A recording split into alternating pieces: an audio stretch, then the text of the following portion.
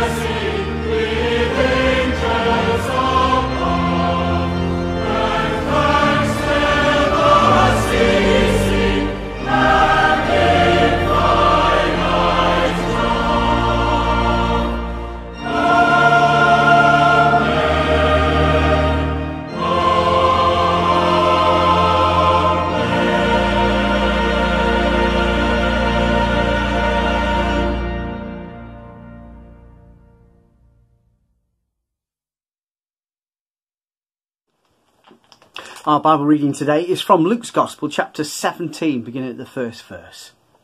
Jesus said to his disciples, "Things that cause people to stumble are bound to come, but woe to anyone through whom they come. It would be better for them to be thrown into the sea with a millstone tied round their neck than to cause one of these little ones to stumble. So watch yourself. If your brother or sister sins against you, rebuke them, and if they repent, forgive them. Even if they sin against you 7 times in a day, and 7 times come back to you saying, I repent, you must forgive them." The apostles said to the Lord, "Increase our faith." He replied, "If you have faith as small as a mustard seed, you can say to this mulberry tree, be uprooted and planted in the sea, and it will obey you. Suppose one of you has a servant ploughing or looking after sheep. Will he come to the servant when he comes in from the field? 'Come along now and sit down to eat'? Won't you rather say, 'Prepare my supper, get yourself ready and wait on me while I eat and drink. After that, you may eat and drink'? Will he thank the servant because he did what he was told to do? So you also, when you have done everything you were told to do, should say, 'We are unworthy servants. We have only done our duty.'" Now on his way to Jerusalem, Jesus travelled along the border between Samaria and Galilee, and he was going into a village. 10 men who had leprosy met him. They stood at a distance and called out in a loud voice, "Jesus, Master, have pity on us." When he saw them, he said, "Go show yourself to the priests." And as they went, they were cleansed. One of them, when he saw he was healed, came back praising God in a loud voice. He threw himself at Jesus' feet and thanked him, and he was a Samaritan. Jesus said, "Were not all 10 cleansed? Where are the other 9? Has no one returned to give praise to God except this foreigner?" Then he said to him, "Rise and go. Your faith has made you well. This is the word of the Lord. Thanks be to God. Let me say a prayer as we think about this passage. Lord, we, your humble servants, seek to do your will in our lives. Help us to be those who live in the knowledge of the resurrection in our own lives. Help us to put to death the old way and live and order our lives in line with your ways. And as we come to your word today, speak into our hearts, we pray in Jesus' name. Amen. Jim Evans recently sent me this picture. It'll come up on the screen. It tickled me. An air and space museum. Because all that was in there was air and space, wasn't it? It was a different way of looking at a phrase and a different way of looking at a building as well. Just by that simple statement, everything changed, didn't it? I know the eggs are all gone and the little chicks are not so little anymore, but the effect of Easter continues day by day. So many times in the New Testament, the writers call us to live in the light of the resurrection. That is the fact that changes things. Christ, our Passover, has been sacrificed for us, so let us celebrate the feast, not with the old leaven of corruption and wickedness, but with the unleavened bread of sincerity and truth. We rejoice in the resurrection, we live in sincerity and truth. Christ, once raised from the dead, dies no more. Death has no dominion over him. In dying, he died to sin once for all, and he lives to God. See yourselves, therefore, as dead to sin and alive to God in Jesus Christ. The resurrection makes us alive, so we put to death sin. In the light of the resurrection, we see many things differently. We're not slaves to sin anymore. We are those who are confident of our own resurrection. So live a different life. Today, as we continue through Luke's Gospel, Jesus gives us some ways of living for him. Sometimes a tough read too. But we're not alone. And we have God's presence with us, his Holy Spirit. So very briefly, 5 things to think about. Firstly, don't trip others up. Don't trip others up.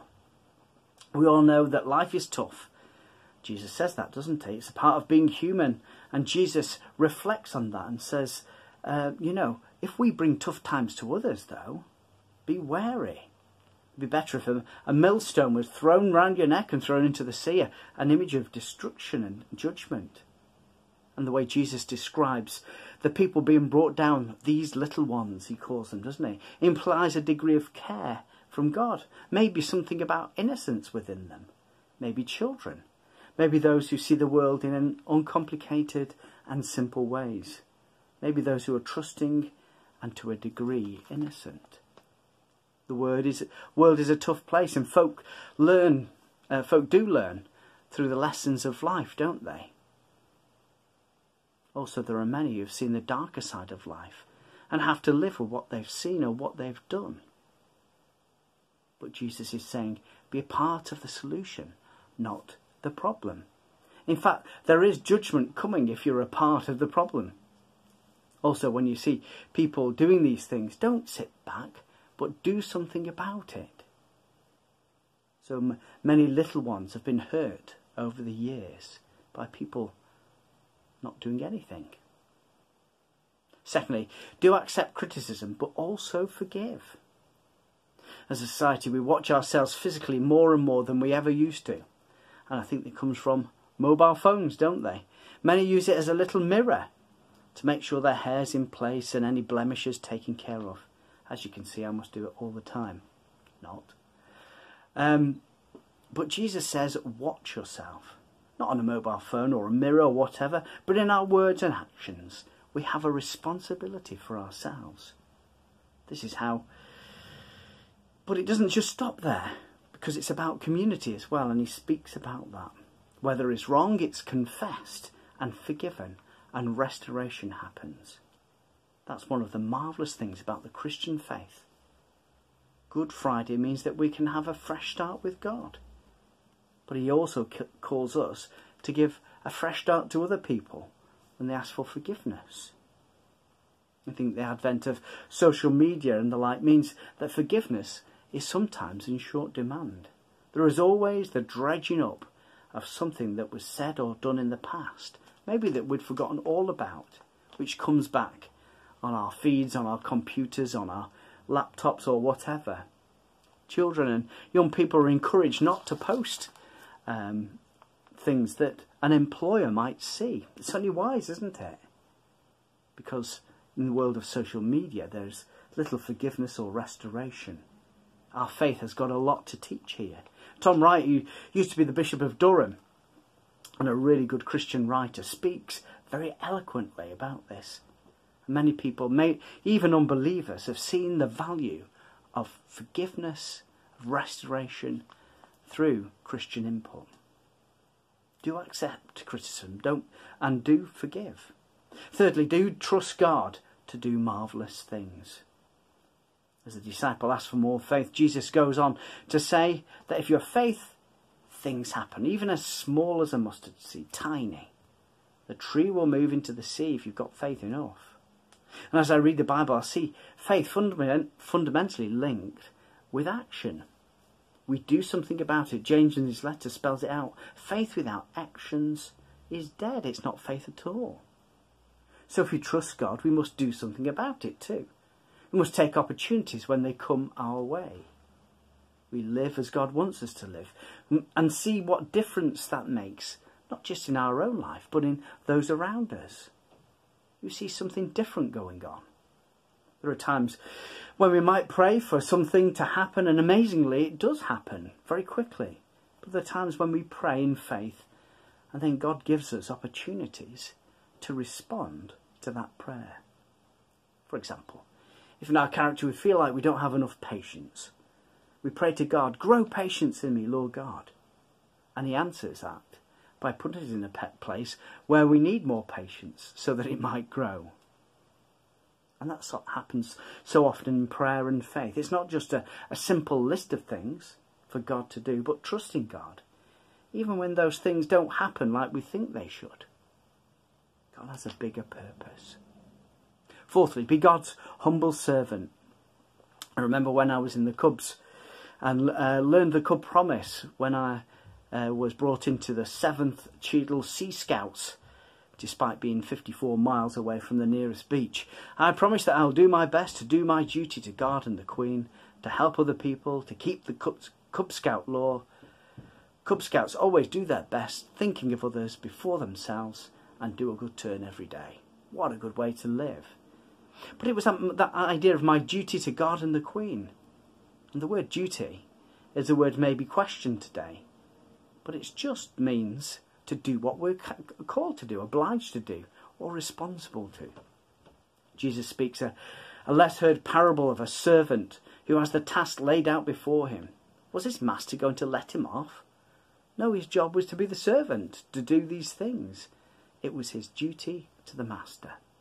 In fact, Jesus says at the end, the response of the servant to the master is to do his task. We are unworthy servants. We have only done our duty. In a way, as we go about the activity of the Lord in our lives, we do it as servants of the Lord, being his people wherever we are and remembering our position. Yes, we are lifted up by God. Yes, we are children of God. We are friends of the Lord Jesus Christ. We're indwelt by God's Holy Spirit. But we'll remember that he is the boss. Jesus said that we should look forward to a time when the Lord says to us, well done, good and faithful servant. I'm truly hoping and resting on that day. And finally, show gratitude. You know there's blessing in it. The story of the healing of the 10 lepers is at the end. Outcasts from society who see him as he skirts the border of Israel. They cry out to him to show mercy on them. And he tells them to go and show themselves to the priest. He was the one who would allow the lepers back into the community with the priests. As they demonstrated faith by going, the healing came. Great was their rejoicing. But only one of them returned, and he was a Samaritan. He expressed his gratitude to Jesus, and Jesus was surprised that only this foreigner would come back with thanks. Jesus gives him words of encouragement. Your faith has made you well. In a way, he was blessed as he was thankful. I found that gratitude does go a long way, doesn't it? Gratitude does. Not just the thanks to the waiter who served us, or the checkout girl doing their best, or the bus driver getting us to our destination. Gratitude to those who provide for the necessities of life, water, food and clothing. Gratitude to our forebears who gave us safe and prosperous land to live in. Gratitude to God for our lives, our families, our salvation. Thanks takes us away from the centre of the universe and puts someone else there. It's an act of humility. As we know, we can't do these things by ourselves. We give gratitude to the others who make these things able. And like Jesus gave the leper a blessing and encouragement, one comes to us as we're thankful as well. God lifts us up. We find the work of the Spirit at work in us. We can live knowing we have done the right thing and be encouraged. Gratitude is a great thing. 5 things in response to the Easter message today. Don't trip others up. Accept criticism. Show forgiveness. Do trust God to do marvellous things. Be God's humble servant and show gratitude. That's a little part of living in the light. If we're living in the light of the resurrection, may God give us strength to do these things. Let me say a prayer. Lord God, we do thank you for your faithfulness and goodness to us. We are truly your unworthy servants, but we seek to do your will in so many different ways in our own life, in our character, the direction of our life, the direction of our church, the way we serve others. Lord, lead us, direct us, help us, Lord God, we pray. In Jesus' name, amen. We're going to sing our next hymn.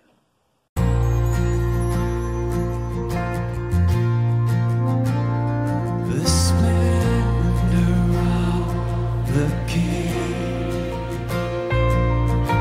clothed in majesty, let all the earth rejoice, all the earth rejoice. He wraps himself in light, and darkness tries to hide. Trembles at his voice, trembles at his voice. How great is our God! Sing with me, how great is our God! All will see.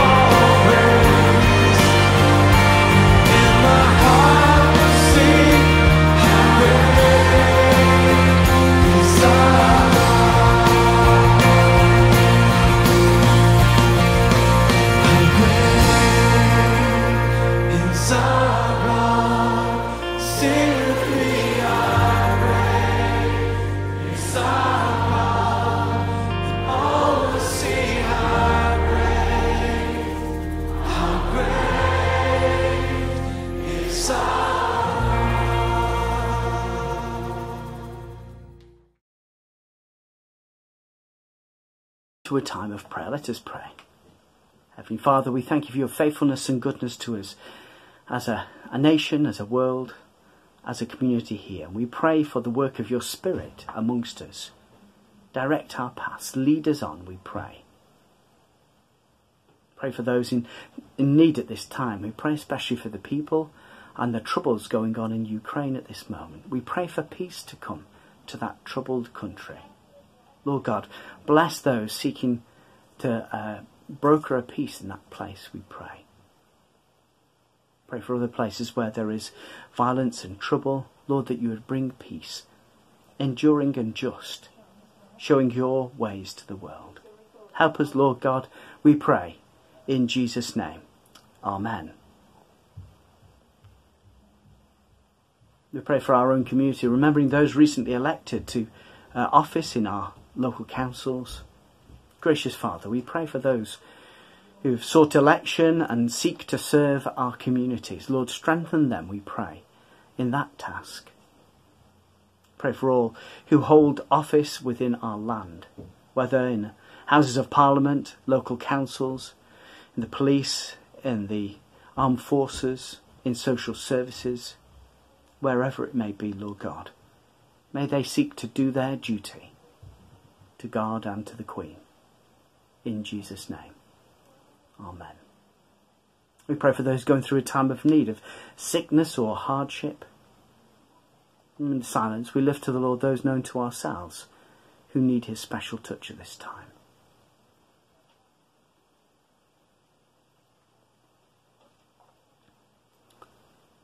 Lord God, for those that we've named in our hearts, we pray that you draw close to them this day. Lord, bring healing and strength and perseverance to them. In Jesus' name. Amen. We used to pray for our church. Pray remembering our bishops, Julian, Philip and Jill. Strengthen them in their service, we pray. Draw them close to you. Uphold them. Bless them. And Lord, we pray that you would enable them to seek your purposes for our diocese. For all Christian leaders that would be faithful in sharing the message of the Scriptures. And for all Christian people, Lord, that we would order our lives in accordance with your word and your ways. In Jesus' name we pray. Amen. And we pray for our schools. We give thanks for the venture which happened a couple of weeks ago and the Christian witness which goes on locally. Heavenly Father, we pray the word, your word, would be shared with our local community, with our local schools. Lord, enable us as a people to be those who share what we have in your wonderful message of salvation. Bless us, we pray, in that task. In Jesus' name. Amen. Shall we try and join together in the words of the Lord's Prayer? Our Father, who art in heaven, hallowed be thy name. Thy kingdom come, thy will be done, on earth as it is in heaven. Give us this day our daily bread, and forgive us our trespasses, as we forgive those who trespass against us. Lead us not into temptation, but deliver us from evil. For thine is the kingdom, the power, and the glory, forever and ever. Amen. We'll join together in our final hymn, How Great Thou Art. O Lord my God, when I in awesome wonder consider all the worlds thy hands have made, I see the stars, I hear the rolling thunder, thy power throughout the universe displayed. Then sings my soul, my Savior God, to thee. How great thou art, how great thou art. Then sings my soul, my Savior God, to thee. How great thou art, how great thou art.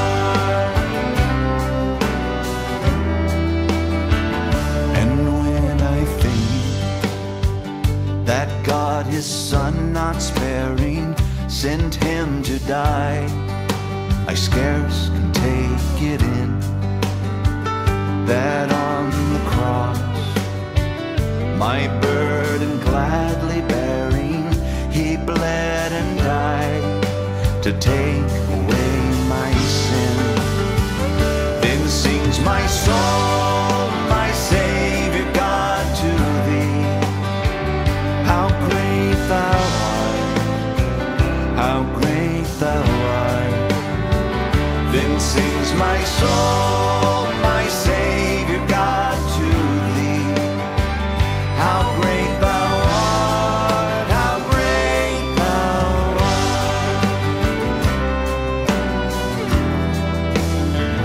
When Christ shall come with shout of acclamation and take me home, what joy shall fill my heart. Then I shall bow in humble adoration and there proclaim, my God, how great thou art. Then sings my soul, my Savior God, to thee. How great thou art, how great thou art. Then sings my soul,